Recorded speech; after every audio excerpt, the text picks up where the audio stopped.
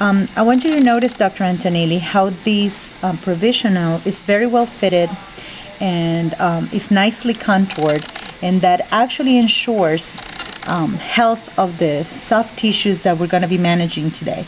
The key to success for an impression making and good tissue management is to have healthy tissues, and that is achieved by having properly made provisional, nicely polished, and also by being very careful not to traumatize the tissue when preparing the tooth for a crown or a fixed partial denture. How important are the embrasure spaces, Dr. Lara? They're extremely important because that's going to keep the papilla, the interdental papilla, healthy, and also is going to ensure the patient's ability to clean in the interproximal area, which is going to keep this tissue healthy and without inflammation. And what can a student expect to see a week later when a poorly contoured crown has been cemented in a patient's mouth, and now the student is ready to place the retraction cord into the gingival sulcus? Well, if the provisional is poorly contoured, you are going to see red tissues, inflammation, and bleeding. Even every time you touch the gingiva, you're going to get bleeding, which is very important when you make an impression, because, as you know, most of our impression materials are either hydrophobic or slightly hydrophobic. So the presence of saliva and blood in this case is going to cause a void in our impression. So the health of the gingival tissues is extremely important to avoid bleeding during impression making. Nice. Okay, so now it's time for us to remove the provisional, and now we're exposing the prepared tooth. Look how nice this preparation is.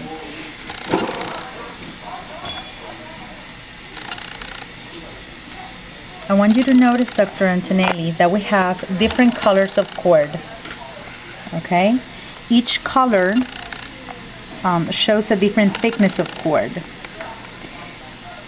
Now, how do you know what size cord you're going to use? For you to determine that, that's when the periodontal probe comes very handy, because you're going to probe around the soft tissues around the preparation, and depending on the size of the sulcus, you will decide what is going to be the size of the cord. So we're going to pretend here. Okay. So one of the first instruments that you will pick up prior to considering any tissue management procedure is the periodontal probe. Yes. And you're looking for the depth of the sulcus and the health of the tissue. Exactly. So when doing this, you shouldn't get any bleeding if your tissues are healthy. I want you to notice, Dr. Antonelli, how you can see that the probing might be a little bit deeper on the interproximal area. Mm-hmm. Okay, you have more space for the cord in this area than you would have on the facial or the lingual. Do you see that? You have more tissue there. So that is why we're going to start the cord packing from the interproximal area. Okay? You may choose to start from the distal or the mesial. It's really your choice. In this case, because of the positioning of this type, and I'm going to start on the distal. Do you agree with that? Correct.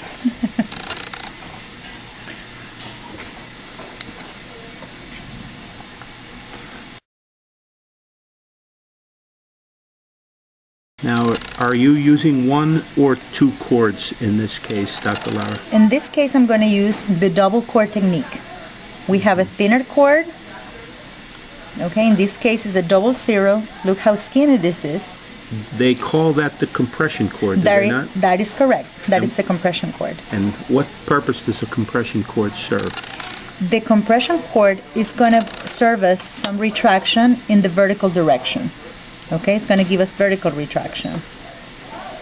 So if you can use your periodontal probe you are not to use the periodontal probe to pack the cord.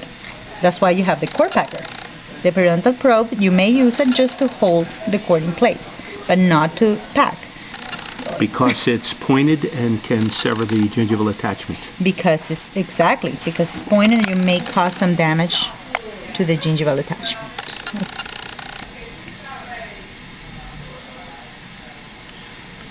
Now, as Dr. Lara packs cord, she exerts light pressure on the packing instrument in the direction from which she started. Exactly. And the purpose of exerting pressure in the direction from which you have started is to minimize the tendency to unravel the cord. Dr. Antonelli, something that is very important. You are not to continue with the next section of the cord until the first section that you start is completely packed. If you find that you unpack the cord by accident in the area that you started, you must go back and then go ahead and continue. Otherwise, that's going to cause unpacking of the rest of the cord. In other words, you're wasting your time. Now, this cord will be placed into the sulcus and will be left at the base of the sulcus. That is true, and actually it's going to be hidden. You see, Dr. Antonelli, what I'm talking about? I'm trying to pretend that this area of the cord is being displaced, and I'm trying to pack the rest of it. That's only causing this cord to come out even more. Yes. Okay? So, since I'm having trouble packing this area, I'm going to go back towards the direction where I started to get the rest of the cord in. I need to turn this a little bit. I don't know if you noticed, Dr. Antonelli, but do you see that the cord packer has two ends? Do you see the direction of it? And they're angled. They're angled, so that helps you direct the cord in the different surfaces of the teeth.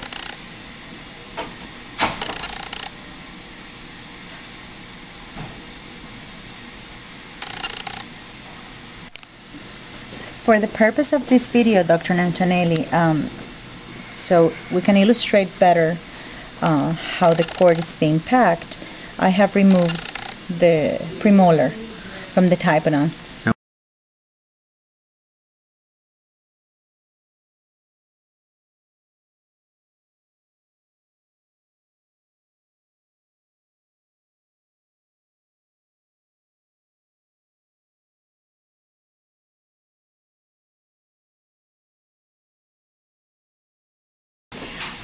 Dr. Antonelli, we're doing a double cord technique. So now it's time for me to cut whatever's left from the first cord, from the compression cord, because we're going to hide it completely inside the sulcus.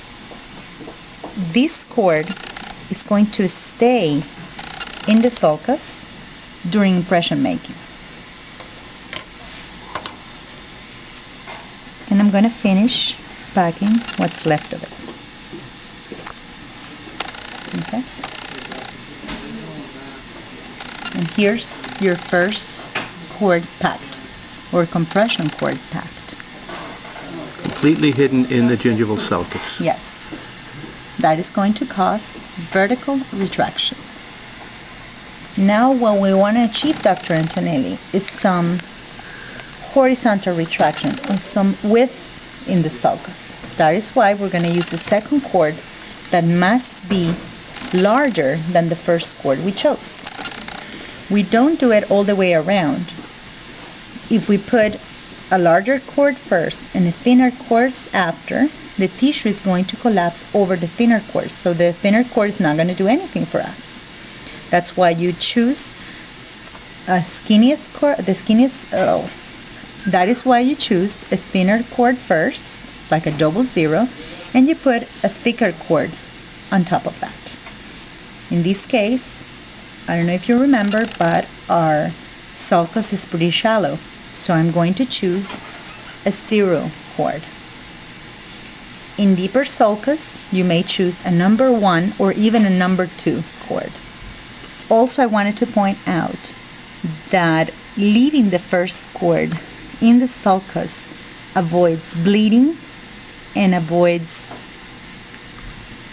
It acts as a sponge, in essence, absorbing the curvicular fluid.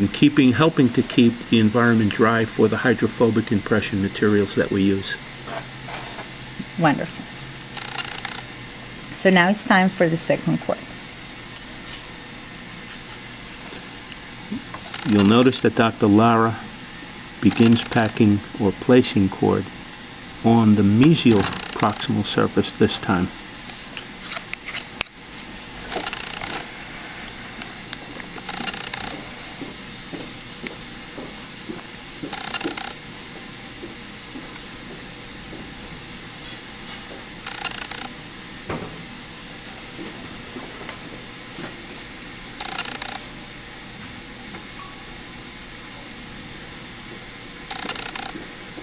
Pressure is being exerted in an apical direction, but very light pressure is being used to place the cord. One of our aims is to avoid separation of the epithelial attachment, the connective tissue attachment.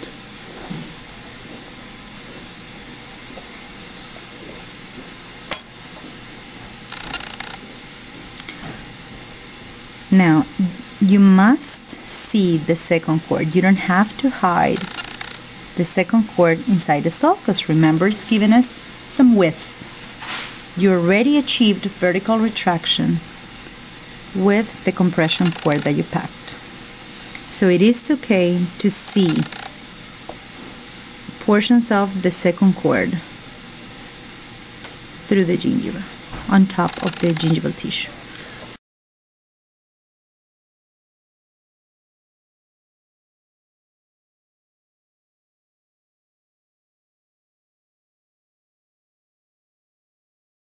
To be very careful and don't leave the cord packed for more than 10 minutes at a time, because it's going to cause irreversible retraction of the tissue. So we're going to get recession, and that is very critical in the aesthetic area. Look how the second cord is being packed, and you can see some of this cord on top of the gingiva. You don't need to hide this cord. I would like to show you that for you to remove the second cord, you must leave a few millimeters of cord exposed so you can have access to it prior to impression making. Now, Dr. Lara, assuming that 10 minutes or less has gone by and we're ready to remove the cord, I take it that slow removal is preferable so that we don't damage any of the crevicular epithelium and induce bleeding. Yes, slow removal, and I would also recommend to wet the cord prior to removing it. When the cord is dry, it tends to tear the gingival tissue. So you may use a little bit of water prior to removal of the cord, or some of the hemostatic agent or the astringent, if you may. You can paint it up top with a microbrush and then proceed to the removal of the cord. You notice, Dr. Antonelli, I packed the cord with no astringent solution on it. That is optional. Some people believe that you get a better retraction by using an astringent such as Hemodent or using a hemostatic agent such as Viscostat, and that is really a personal preference of the operator. Here in the clinic in Nova Southeastern University, we use an astringent that is called Hemodent. And if you have a patient that is bleeding because there was trauma on the gingival tissue, or because the patient may be using an anticoagulant medication such as Plavix or Coumadin, and even if your provisional is very well contoured, may cause bleeding, you can use other solutions such as Viscostat to control that bleeding. But if the gingival tissue is healthy, you really don't need hemostatic agents. It's really a preference. However, it is important that the cord is slightly wet by the time of removal to avoid trauma to the tissues.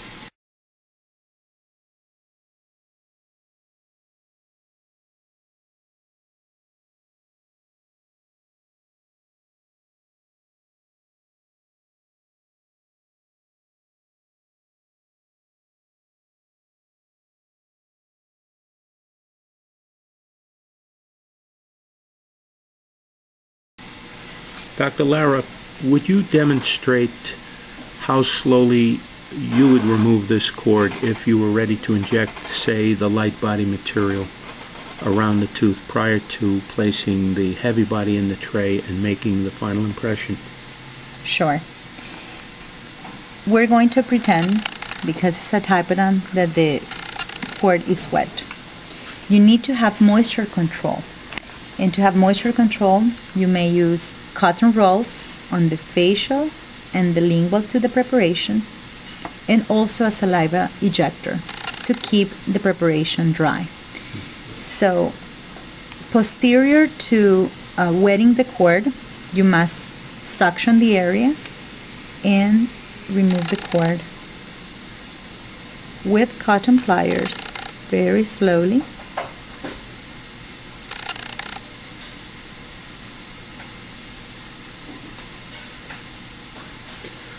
How long does it take tissue to rebound completely to its former position, if you will, once the cord has been removed? If the compression cord is left inside, it takes longer than if you are only using a single cord technique. If you're using a single cord technique, you have 30 seconds to make your impression before the tissue rebounds. The first cord allows you for a little bit more time, but it will not exceed a minute. Okay? So you need to work fast.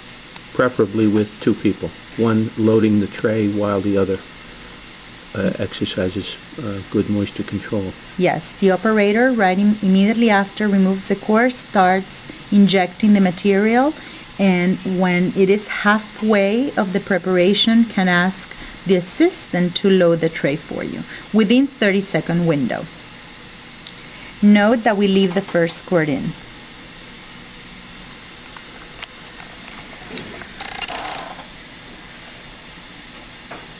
You also have the choice to do a single cord technique, even though in Nova Southeastern University we teach our students to use the double cord technique for the different advantages that we have explained in lecture. And one of them you mentioned before, which is the control of the bleeding and the control of the crevicular fluid. If you choose to use a single cord technique, I'm going to demonstrate it as follows. One other item that comes to mind, Dr. Lara, do you recommend anesthesia during cord packing? Yes, this is a procedure that can be uncomfortable for some patients. It's not necessarily painful, but it can be uncomfortable, so I would recommend the use of anesthesia. Infiltration of the interproximal papilla seems to be enough for cord packing. However, remember, Dr. Antonelli, some of these patients' teeth are vital, and they have been prepared. They have some sensitivity to air and water, which we will be using during impression making. So if it's a vital tooth, I would recommend an infraalveolar block.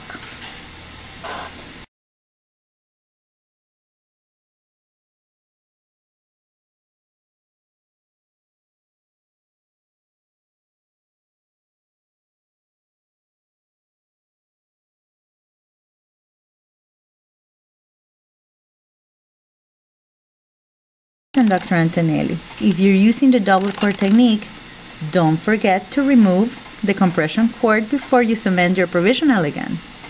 Oh, so prior to dismissing your patient, all cords must be removed? Yes. That is going to cause a lot of inflammation and your patient coming back with bleeding and pain. So don't forget, you must remove all cords. Very important, in order to remove the cord, the compression cord that is being packed first, you must look for this cord inside the sulcus. Remember, we don't have a piece exposed. To do so, you're going to use very carefully your exploder and expose a piece of the cord, and then proceed to remove the cord as shown before. Again, very slowly.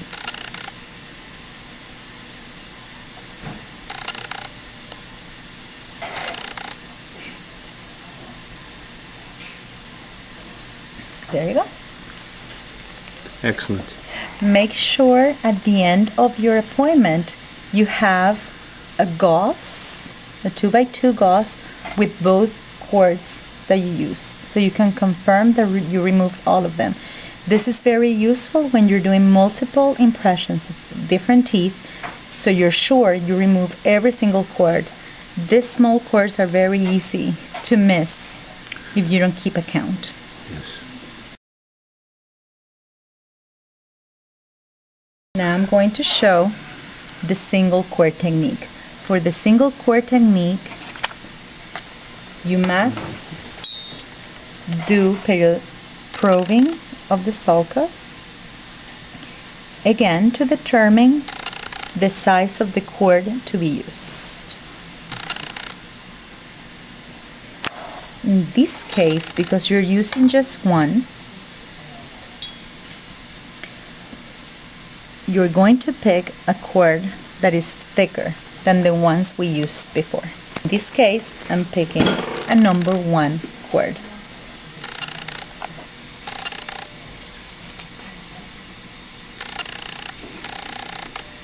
Okay, so I'm going to start on the interproximal.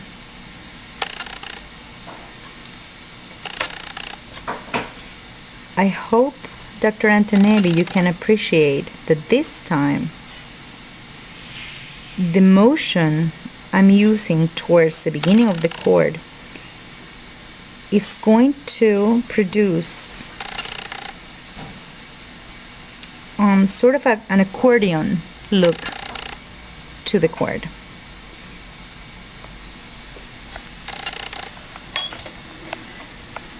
This is going to enhance tissue retraction with the single cord technique.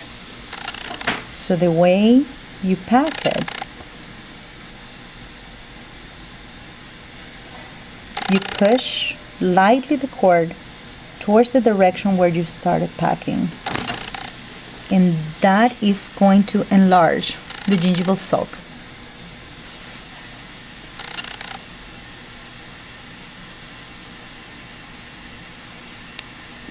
Here you can see, Dr. Antonelli, the 1 cord technique is being packed that looks such an accordion. So this time you're going to need a longer cord that you would on the double cord technique.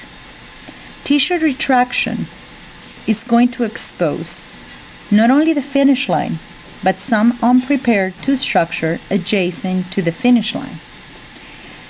That is going to make the die trimming so much easy for the laboratory technician or the student in this case. Wouldn't you say that? Yes, I would. It takes a lot of the guesswork out of die trimming, because when you look at the solid cast, you'll not only be able to visualize your finish line quite easily, but some of, as you said, the unprepared tooth structure apical to that finish line. And that enhances the probability of producing an accurate die, and in turn well-fitting margins for your final crown.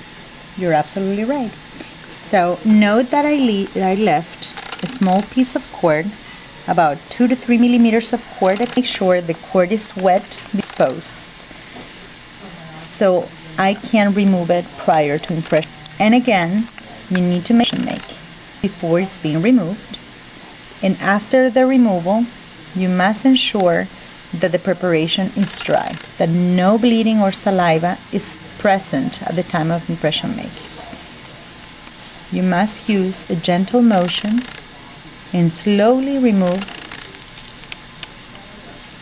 the cord from the sulcus to avoid trauma to the tissue.